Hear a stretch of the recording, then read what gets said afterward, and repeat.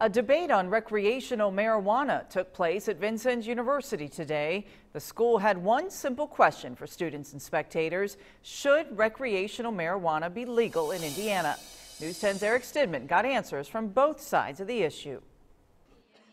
Packed to the brim, hundreds of people watched as two sides squared off. The Red Skelton Performing Arts Center filled all 3 floors. Some students even stood in the halls. Well, it's clearly a topic they're very interested in. It's a topic they clearly feel very strongly about. That topic is a big talker across the nation right now, and Vincennes University wanted opinions from people in Indiana. We're now to a point where marijuana should be legal, and I'm happy to come here and tell the truth about marijuana.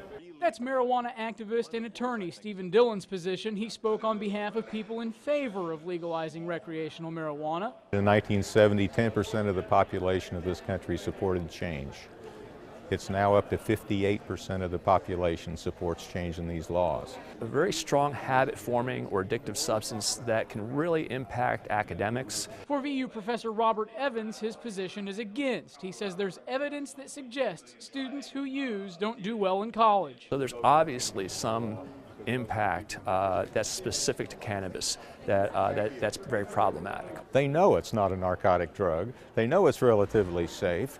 They know it's not addictive. The university asked the crowd to take part in pre- and post-debate surveys, this to better gauge the public opinion. College students have experience with it, and I would expect them to come out for debate on marijuana. But I do think there were some folks in here that were maybe not quite as vocal that were against the legalization of marijuana. While the court of public opinion may ride high on the issue, both sides agree it's a measure that Indiana lawmakers will soon have to discuss. It's just a matter of time. But at some point, our state, is going to have to wrestle with this. For now, though, it's just a debate.